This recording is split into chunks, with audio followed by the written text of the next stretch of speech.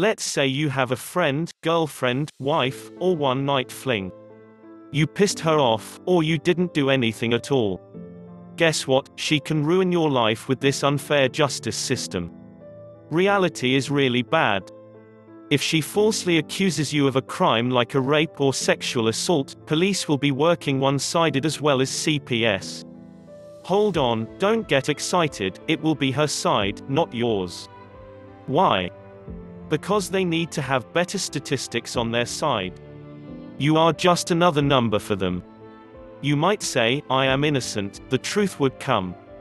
Well, it doesn't work like that. They have a guideline that makes it harder to prove innocent. Guideline says, prosecutors must not resort to using myths and stereotypes once associated with victims of rape and domestic abuse. These include, victims always physically resist and fight off their attacker, victims always receive injuries, victims provoke, invite offenses because of the way they act and dress or because they have consumed alcohol or drugs, victims report the crime as soon as possible, victims always recall events consistently, and victims always get away from their attacker as quickly as possible. Shortly, it is tough to prove your innocence. Police and CPS know this, and they will do anything to make you look worse. If you call a woman a liar, even if you didn't do, you're guilty of calling a woman a liar, so there's no way out. If you don't deny it, you're thought to be guilty. If you do deny it, you've committed an additional political sin, so it's a trap. And it feels just horrible. They either assume your guilt or they assume you shouldn't be asserting your innocence. Remember, the law will be on her side. They might arrest you. You will be scared and shocked.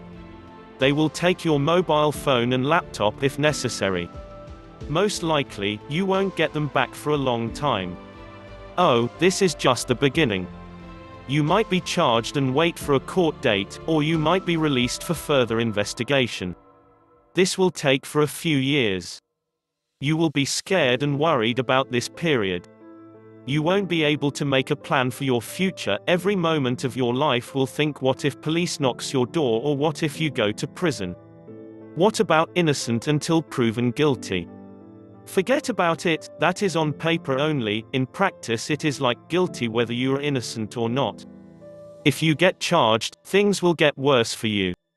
Like your name and address would publish before even trial starts. You don't have any law to protect your identity. It doesn't matter if you found guilty or not. Once identity published, most likely, you will lose your job, house, friends, etc. If you have kids, well, you won't be allowed to see them anymore. Because you are innocent. Risk. How can I prove if I am innocent? Well, you have almost no chance. If you go to prison, the worst part will be waiting for you. Some of the people mentally damaged, some of them killed themselves. We call this system, miscarriage of justice. Thank you for watching it. Please don't forget to like and subscribe.